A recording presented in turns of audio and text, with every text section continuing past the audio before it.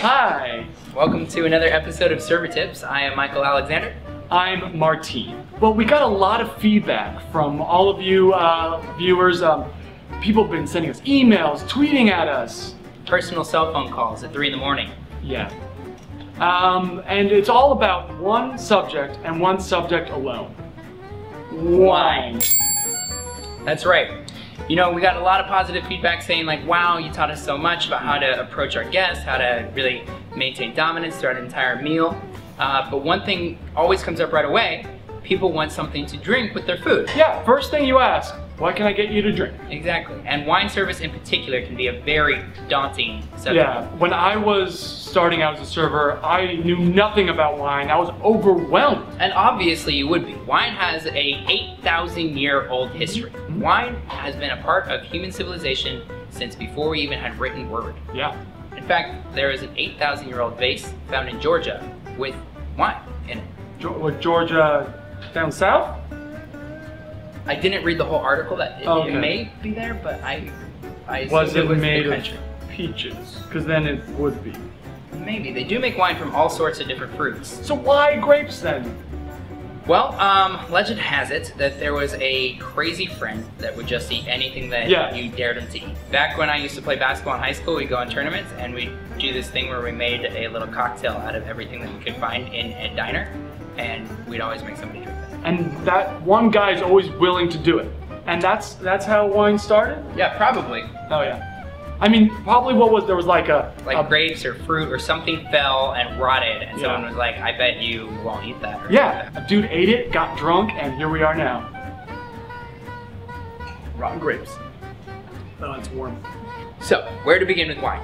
How about selecting a bottle?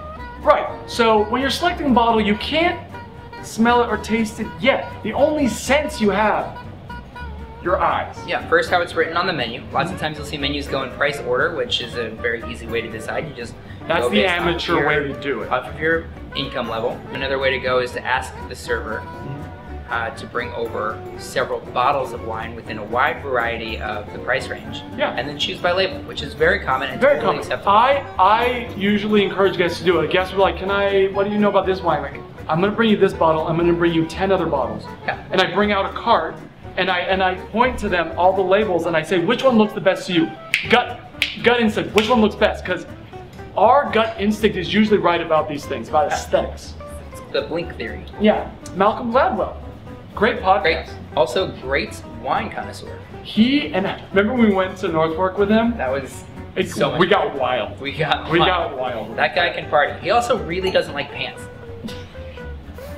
All right, so here we have a few. This one has a seal, not a. There's no aquatic on here? No, not aquatic seal, like a seal, like a stamp, family seal. Yeah. It has a little award printed in the corner, like a Pulitzer Prize novel. It looks like a man or woman. I can't tell because it looks like it has some sort of breasts, either male pecs or female breasts, and it has like a toga.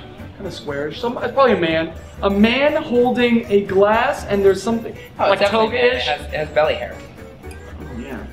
Oh yeah, and there's his penis. Okay, so you know that's won an award right off the bat. And it has fancy cursive. Cursive. And not English. Yeah. No one likes things written in English. Even if you're a really great American vineyard, you're going to try to look like you wrote it in a different way. You'll say vino or Pinot something. Like Pinot Noir instead of Black Pinot. Black Pinot.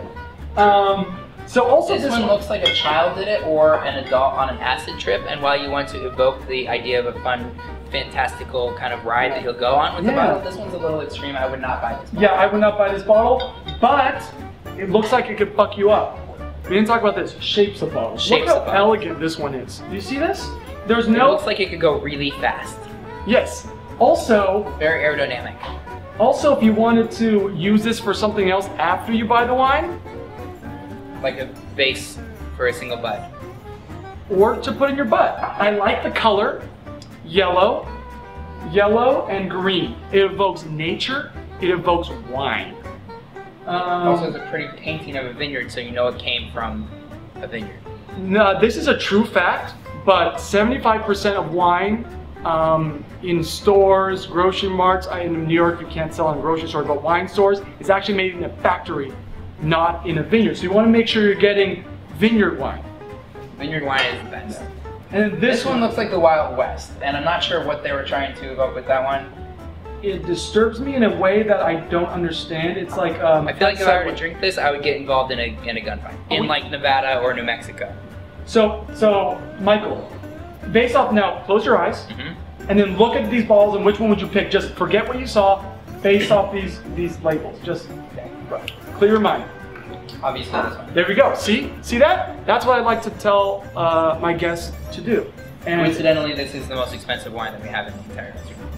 It happens sometimes. Sometimes you'll pick the least expensive. I feel sorry for you if you do.